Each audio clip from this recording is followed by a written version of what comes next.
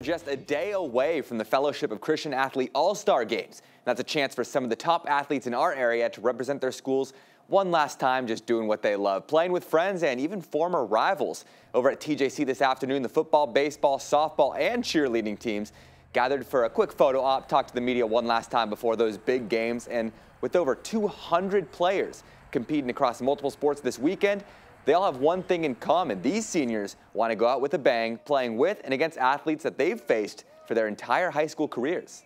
Honestly, just to be able to play another football game, to have that opportunity that a lot of people don't have, just taking advantage of every moment and seizing the opportunity, that's kind of the big thing for me. I mean, to be here with all these other girls, and we've competed against each other, and people say we're enemies, but like once you get here and you get to know everybody, like it's super fun, and I'm super pumped to be here. Familiar faces there. The first pitch for the baseball and softball games will be at 7 tomorrow night at the White House Athletic Facilities. And on Saturday, the football game is at Lobo Stadium starting at 6:30.